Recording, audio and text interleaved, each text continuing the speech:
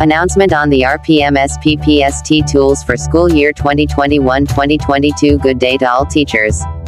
Please see the announcement below regarding the Rpms-Ppst tools for proficient and highly proficient teachers, school year 2021-2022. We advise everyone to please wait for the official memorandum to be issued through your respective regional offices and schools division offices.